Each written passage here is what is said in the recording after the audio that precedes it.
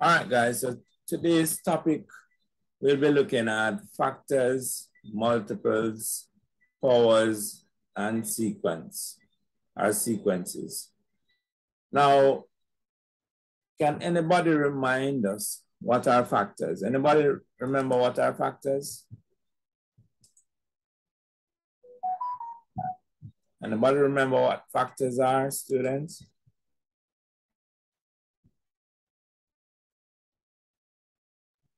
No, sir. Okay. All right, give me a second, guys. Let me try to assist a student with something.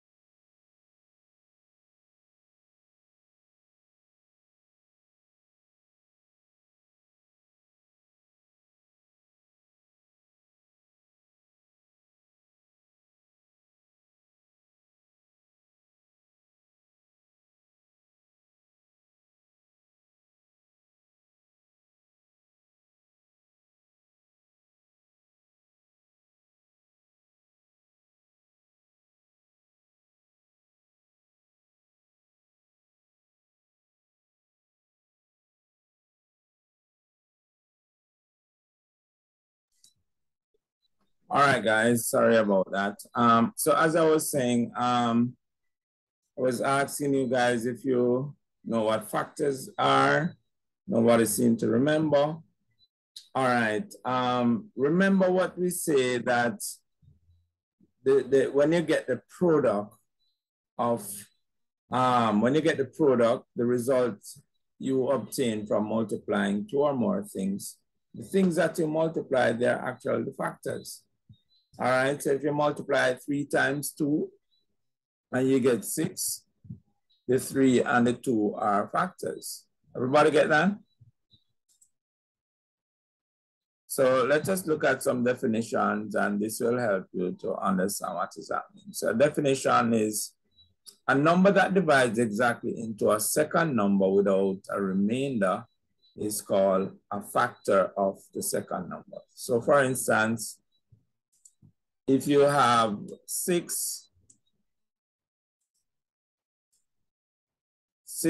divided by 3, what would be the answer?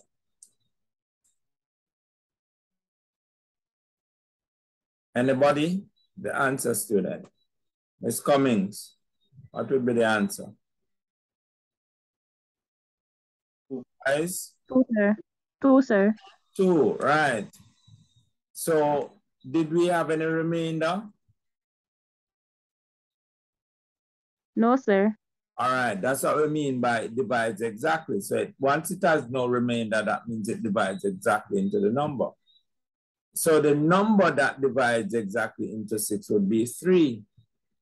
So 3 is a factor of 6 because it can divide 6 without a remainder. You follow what I'm saying? Everybody? Now, if you divide 6 by 2, 2 would also be a factor of 6 because you can divide 6 by 2 without a remainder. And if you divide 6 by itself, you would still be able to divide exactly by 6 because you would get 1 and no remainder. So the numbers that divide into 6 are factors of 6. Is that clear, guys? Raise your hand if you understand what I'm saying, please. All right. So the factors of 6 are the numbers that go into 6. But 6, the 6, which is a number being divided, would be a multiple of the factors 3, 2, 1, and 6, because if you multiply those numbers, you can get 6. So hence 6 would be a multiple of those numbers. All right, so we say that the second number that is divided without a remainder is called a multiple of the first number. Is everybody clear on the definition now of what is a factor and what is a multiple? Guys, can you respond so that Yes, sir. Right. Okay, so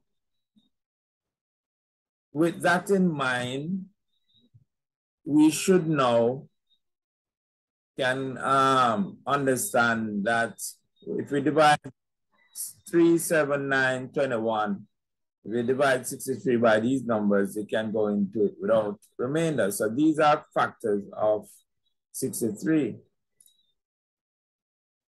So 63 is a multiple of these numbers, right?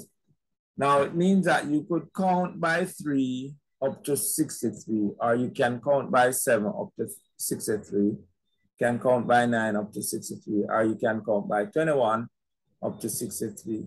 So it means that these numbers, 63 would be a multiple of these numbers.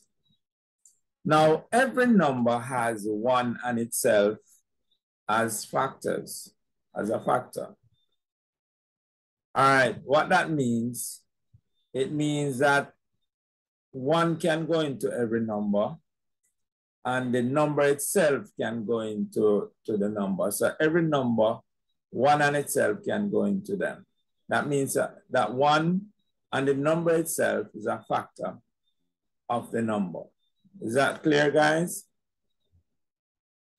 Is that clear? Raise your hand if it is understood. All right, good. Now,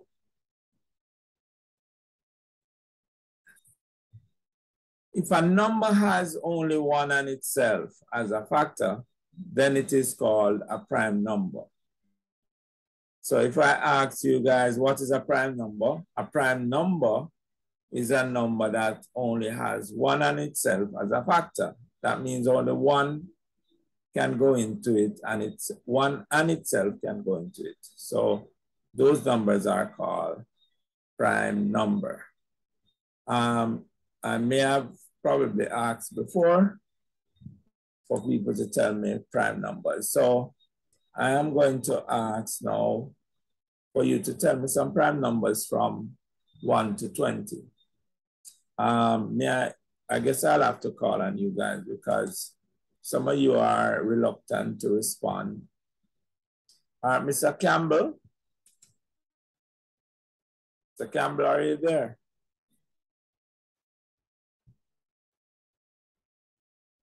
Yes, sir.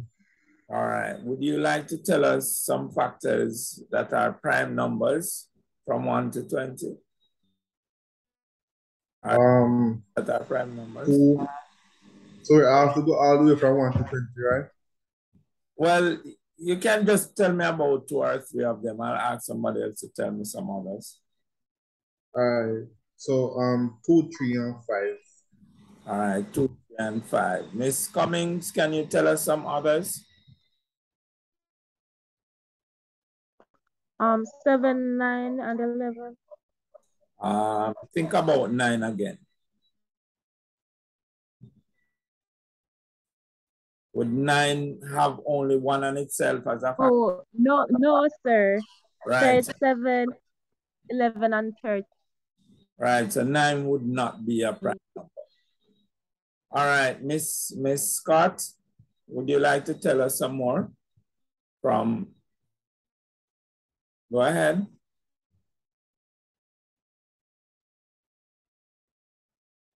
Not hearing you, Miss Scott.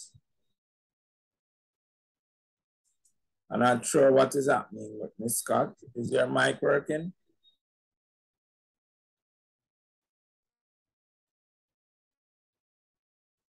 All right, Javon, would you like to tell us some factors? Not factors, some prime numbers, rather.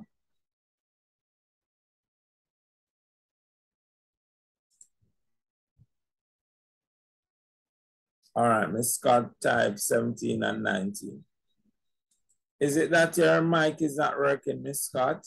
Can you respond in the chat?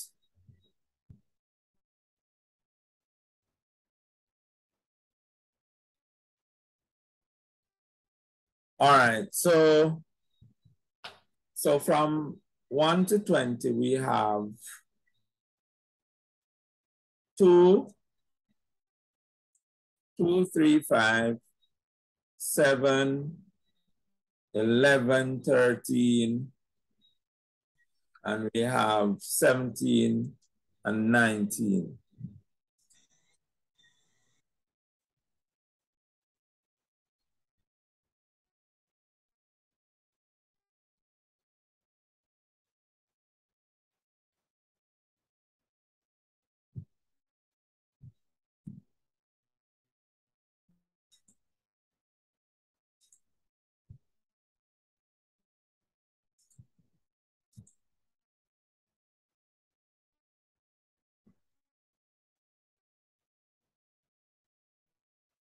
All right. All right, guys. So if the Zoom time run out, you must just log back in after you finish. All right, so we say 1 is not a prime number. Does anyone know why 1 is not a prime number? It is right there. Sir, it is not a prime number because it has only itself as a factor. A factor, right. So generally, we don't use 1 as a prime number. All right, so a prime factor is a factor which is a prime number. So any number which is a prime number and a factor of another, we call it a prime factor. All right, LCM. Can you remind us what is LCM, students? Let me ask. Lowest common multiple. Lowest common multiple. And what exactly does that mean, Miss Cumming?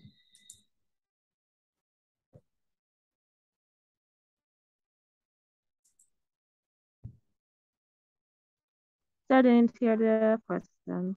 What it really means to find the lowest common multiple? How do we go about finding the lowest common multiple? What do we look for? So you first you look at the denominators to see if they are different, and if they are different, you find the lowest multiple that both numbers can go into. All right. Now, if we're finding the LCM, it not only have to be with denominators, you can be given a set of numbers and you're asked to find the LCM. The lowest common multiple. Anybody who can give me a definition what you think the lowest common multiple would be? Can somebody give a definition for it? Or can somebody describe what you would consider the lowest common multiple of a set of numbers? Anybody?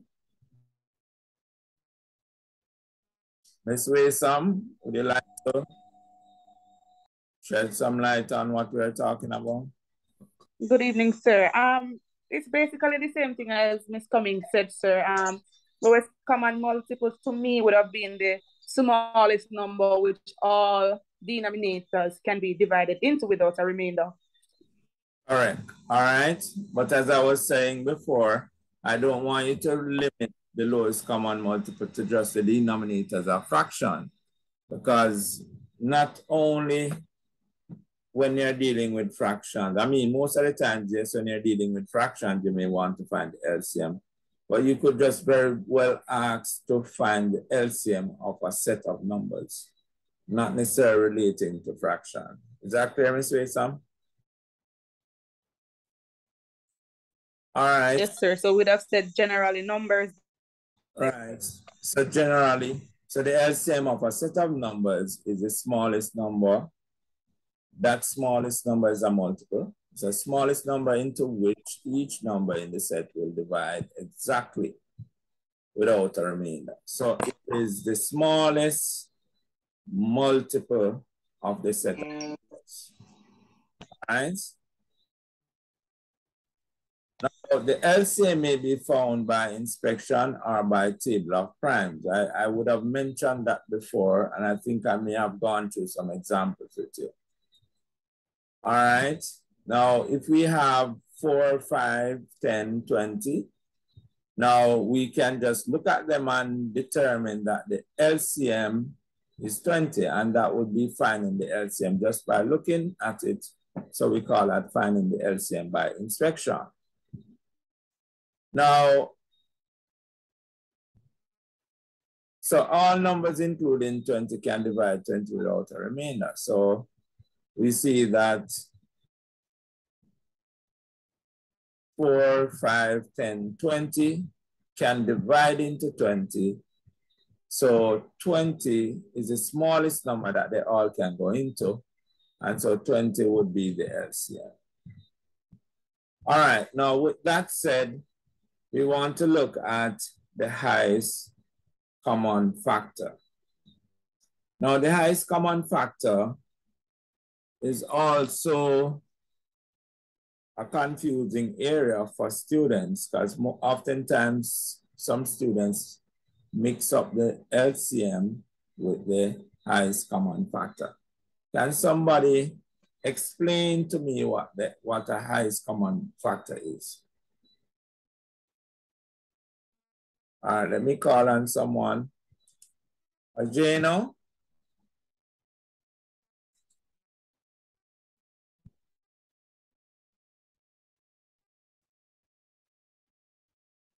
Are you there, Mr. Jano? The highest common factor, sir, would have been the biggest number. All right, give me a second, Ms. Waysam. Let me find out from Mr. Ojino what he has to say about that. So, Ojino?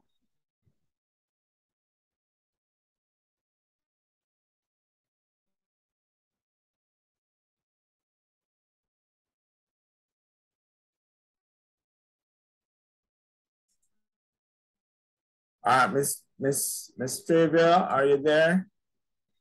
Oh, Miss Trivia seemed to have fell off. I'm not getting any response from Mr. Agino. All right, we have a new member to the class. Miss Andrews, are you hearing us? Can you respond by using your mic, unmute the mic and say something to us, Miss Andrews. Are you hearing us?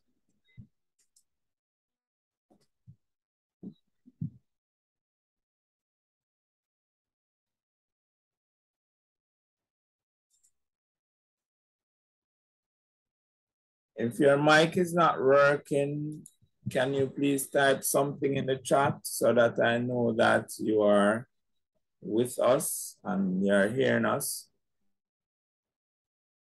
Miss Andrews. All right, so Ms. Waysam, you were saying something about the highest common factor.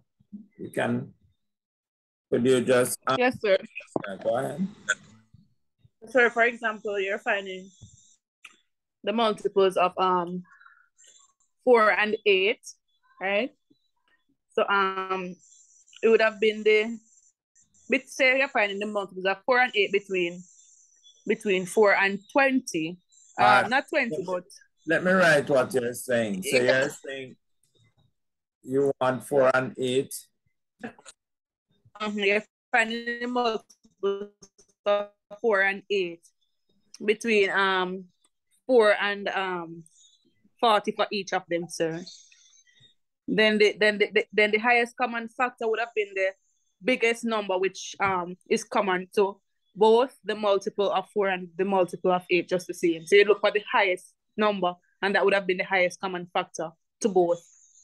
All right, so you're saying that the highest common factor of 4 and 8. What would be the highest common factor of 4 and 8, Ms. Wissam?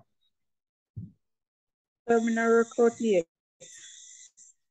Let me write it down and see if I can figure it out.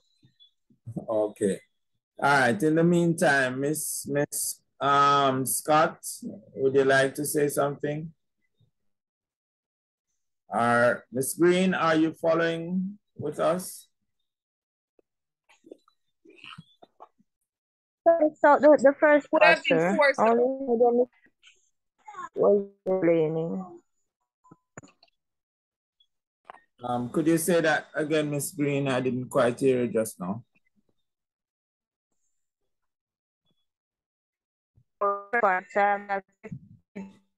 In that time.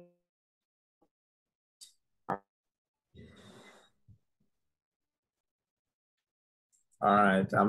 I guess Miss Green, you're